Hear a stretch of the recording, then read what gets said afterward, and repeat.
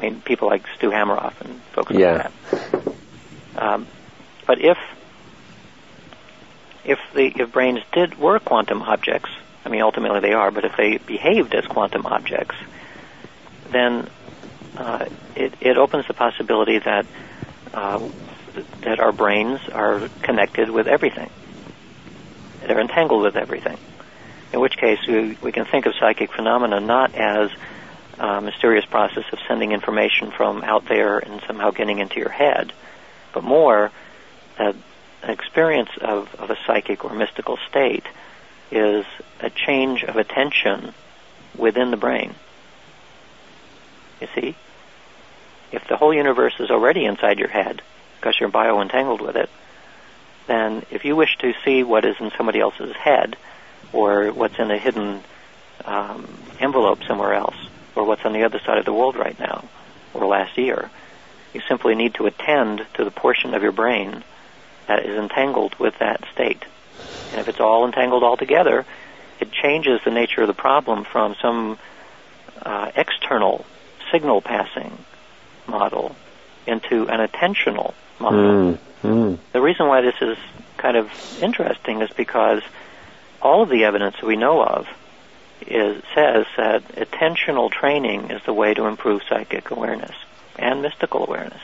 I mean, what's meditation? It's a form of attention training. It's a form of attentional training at deep levels of the mind. Deep meaning away from paying attention to sensory input. And if that same attentional ability can hear your name called in a cocktail party, where it's very noisy, and you imagine that your brain is extremely noisy because it has the whole universe in it, that somebody who has trained their attention, and by the way, I'm speaking as though attention is something you have, and I'm not so sure that I don't know how to talk about it in other terms, but let's assume that it's something that you can have. If you're very good at attention, you would be able to train your attention to pick up virtually anything that you're interested in. From that point on, the processing of the information, the way you report it, whether you remember it, all the rest of it is neuroscience and psychology. Right. And there's an enormous amount of evidence that the experiences that people talk about as psychic and mystical are modulated by neuroscience and psychology. So it takes the first and most difficult issue, namely the physics of it, and in a sense finesses the physics problem because it's no longer a signal transfer problem. So in other words, we don't need to try to identify the location of the sixth sense as some sort of input. Where's the input coming in? How is this information getting into the brain? Because you're saying it's already there. It's already there. Yeah, this is not a new idea, by the way. Okay. This goes way, way back. And I think one of the first that I know who's articulated it was Henri Bergson in the 1800s, where he viewed the brain as a filter for consciousness. In other words, that you have access to an enormous amount of stuff, and the brain is like a stopping valve or a shrinkage valve to prevent you from being overwhelmed with everything there is. And the same general idea is talked about by William James and a bunch of people since then. That a large chunk of the brain in processing takes this enormous amount of stuff coming in and filters it and pre-processes it, and by the time it reaches conscious awareness, there's practically nothing left. It's this tiny little trickle.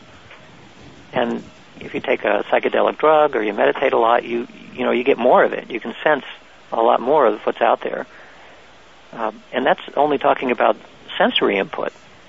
So you can imagine if indeed we were connected some deeply inside somewhere, that is going to be really tapped down, because it would act as an enormous amount of noise and you'd never be able to do anything. So just to get this theoretical model, so what is consciousness or conscious awareness then in this sense? It's a brain function then? Conscious awareness, of course nobody has any idea.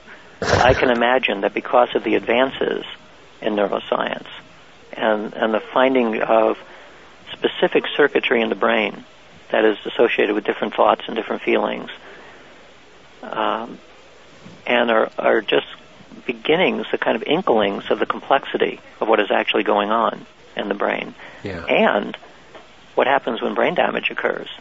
All those independent things taken together does suggest that a lot of what we think of as consciousness, conscious awareness, unconsciousness, all of that is a function of the brain itself. Mm-hmm. What I'm proposing then, though, is that the whole ball of wax cannot be accounted for in classical terms.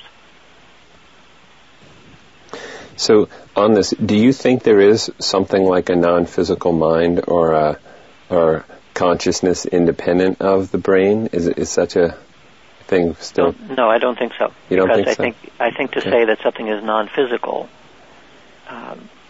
may be what a philosopher would call a category mistake. We're redefining what physical means, or expanding our understanding of the physical? Yes. Okay.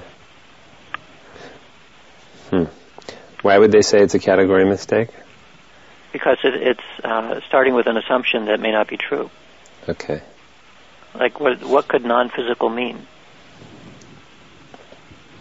I mean, as soon as you ask the questions, which are the classical questions of dualism, it in a sense, it kind of begs the question. We know an enormous amount of what physicality is like.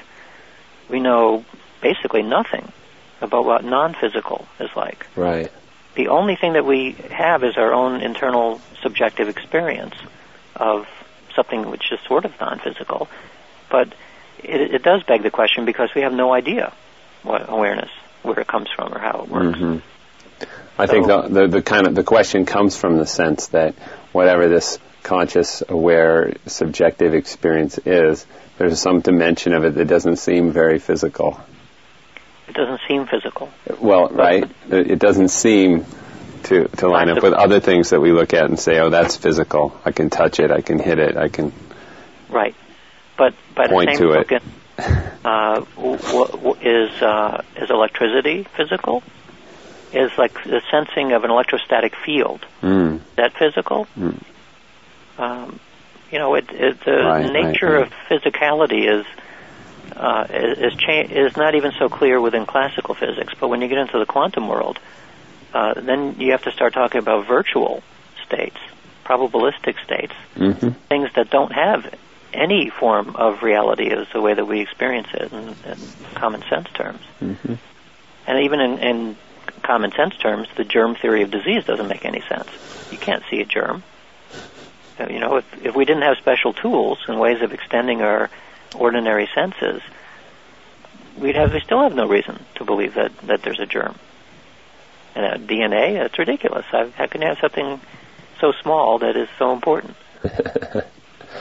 Right. So that's in the same token that, yes, by the time we get up to the classical physical reality, we can ignore, for the most part, things like germs and DNA and quanta. And yet, even really, really tiny things are at the base of all of the rest of it. And the more we learn about those little tiny things, the more important we see that they are. Okay, I just have a couple more questions. So how does this theory you're developing square with, say, Sheldrake's theory of his field theory? Because he's pretty fired up about the idea that fields explains all these things. I haven't heard you really talking about fields. Is this a completely different way of thinking about it, or does it jibe with that way of thinking about it? I'm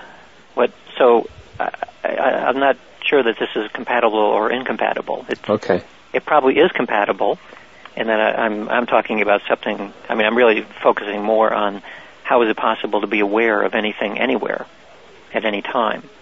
And that's not quite the same as the question which is asked by the morphogenetic field idea. Okay. So it may or may not ultimately fit together. Yeah, I would say it's not incompatible, but I'm also not sure it's asking the same question, so it's not directly comparable. Mm-hmm. Yeah, I guess because I'm trying to focus more on a general theory of psi, right. general theory of mystical awareness.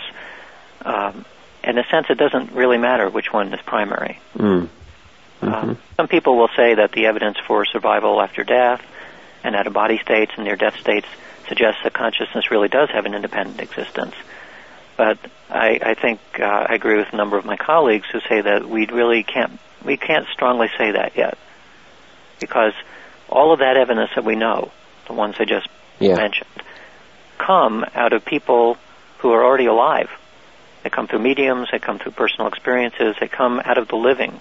Yes. And if the living has access to the universe in your head, then you can come up with all kinds of interesting stories.